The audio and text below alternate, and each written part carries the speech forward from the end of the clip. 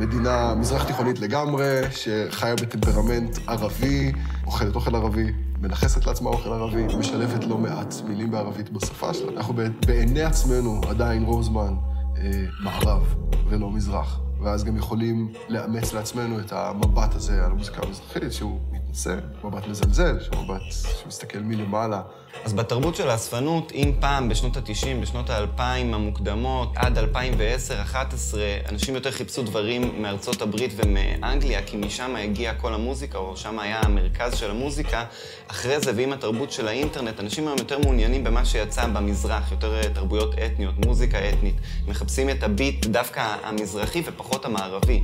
בגלל זה אנחנו רואים גם המון הוצאות מחודשות של תקליטים שהם מזרחיים, וגם המון עניין בלאסוף את התקליטים הישנים, זאת אומרת, ההוצאות הראשונות של התקליטים המזרחיים, בעשורים הראשונים של ישראל, בכוונת מכוון, זאת אומרת, יש יד שמכוונת את זה, גם אם לא בזדון, אבל היא מעדיפה את הקרוב אליה, והיא מקדמת, משמיעה, מעודדת יצירה בסטנדרט מזרח אירופאי, בסטנדרט רוסי. אבל זה לא אומר שלא קיימת מוזיקה מזרחית. דאוד וסלאח אל-כוויתי הגיעו לישראל אחרי שבעיראק הם היו כוכבי על, ונאלצו למכור ביצים למחייתם בארץ, כי המקום שהוקצה למוזיקה הזו היה משהו כמו 40 דקות ביום שישי בצהריים בשידורי כל ישראל בערבית. והדבר הזה מתקיים בכל מיני מובלעות קטנות כאלה, ולאט לאט קורים כל מיני דברים שאי אפשר להישאר יותר אדישים אליהם. אז יש תקליטים כמו יגאל בשן צבעים, שזה לדעתי אחת הדוגמאות הכי טובות לזה. זה תקליט שהוא לוקח את המוזיקה התימנית, ולוקח את המוזיקה היותר מערבית, סול, פאנק, וממלכים אותם ביחד. וזה תודות נגיד לאלונה טורל פה ולהקת הפלטינה, שמלווה את יגאל בשן, ונתנה את הפוש הזה של המערב, שהולך עם המזרח ביחד, כאילו אחד דוחף את השני כל הזמן, וזה יוצר תמיל מאוד מעניין.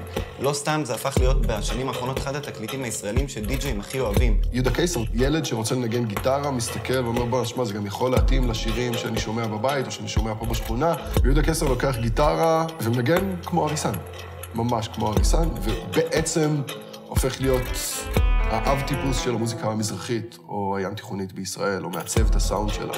יש די-ג'ים גרמנים, אמריקאים שנוסעים ללבנון, צרפתים, מוציאים משם תקליטים, מביאים אותם ומוכרים אותם. זמרים הגדולים, המצליחים, גם במספר השמעות, גם בכסף, גם במספר הופעות, גם בכל פרמטר שרוצים, זמרים מזרחים היום. הם מגדירים את הפופ הישראלי. הפופ הישראלי כבר לא מוגדר בכלל על ידי תופעות כמו שוקולד מנטה מסטיק או להקת פיקוד מרכז. הפופ הישראלי מוגדר היום על ידי עומר אדם ועדן בן זקן.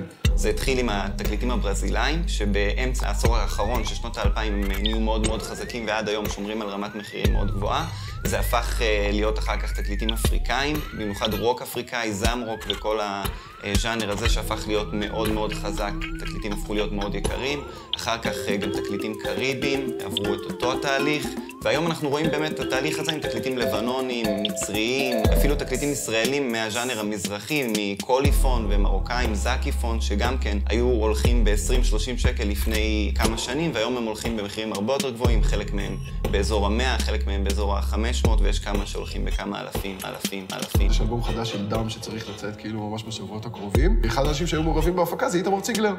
הוא בחור ישראלי לגמרי, הוא מבלקן ביטבוקס, והדבר הזה כזה נמצא בצד. הוא סטאר, לא יוצא החוצה ולא נחגג, ואני מניח שזה קשה לכולם. זה קשה לאיתמר בתוך החברה שלו להגיד, כן, אני עובד עם מוזיקאים פלסטינים, וזה קשה למוזיקאים פלסטינים להגיד, תשמעו, בחור הזה עושה לנו מיקס, או מפיק איתנו כזה, והוא ישראלי.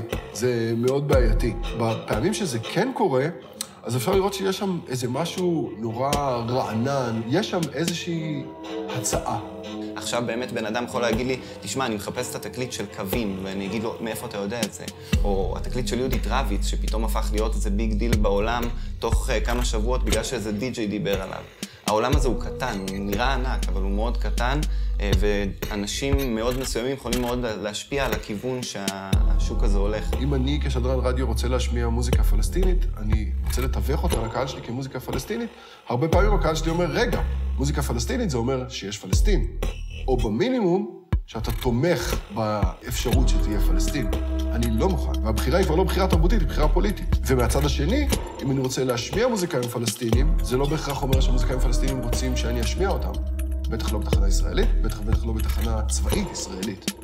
אומרים לי, אתה יכול להביא חשיפה, זה נהדר, ויקשיבו כאילו המון אנשים, זה נהדר וזה, אבל אני לא עושה מוזיקה בשביל לשרת את האישות הציונית. אני לא רוצה שתשמיע אותי. נראה לי לפחות שזו אחת המטרות הכי גדולות של התוכנית. לטשטש טיפה את הקווים האלה שבין לבין, ולנסות לגרום לאנשים להאזין למוזיקה במקום קצת יותר נקי, או קצת פחות שיפוטי, ובטח הרבה פחות פוליטי.